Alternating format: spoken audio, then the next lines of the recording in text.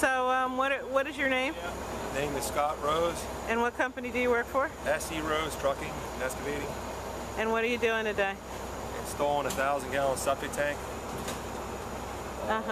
with a vacuum test. Okay, and why are you doing this vacuum test?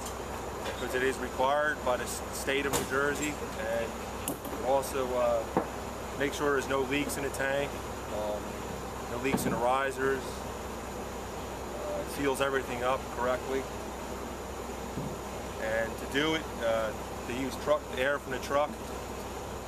It's hooked up to the tank, it siphons the air out, and it becomes vacuumized. And it holds 5 pounds for 5 minutes, it's supposed to. Okay, and what if it doesn't hold air? We find the leak and repair it and try to test over again. So it means you have a leak in the tank? Yes. Thank you very much. My name is Jeff Hoffman.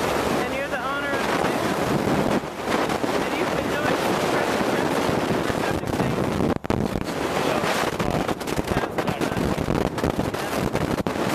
What's the idea of vacuum testing? It's quicker and easier to waste resources.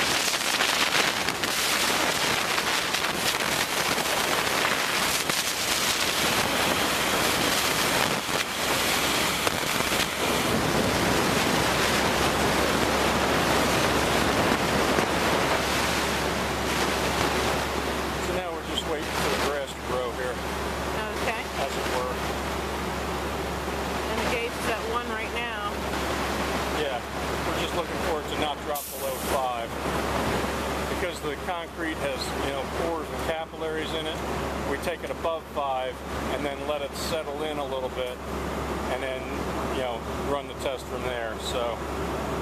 Can you put that a little closer to the gauge? No. Oh, all right. Oh, can you bring it closer to me?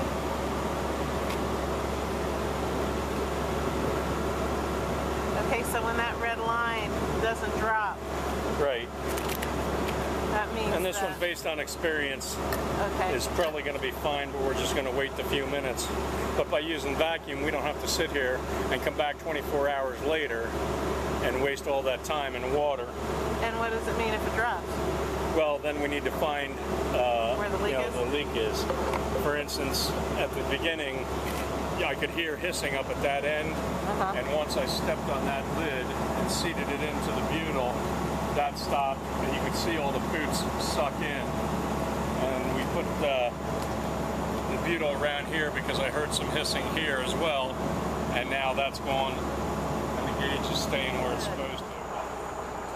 Yeah, it's been 5 minutes now for the test, and the gauge is still up above the 5 mark where we started, so this tank is watertight.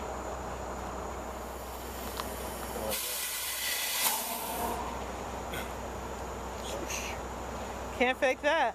Nope.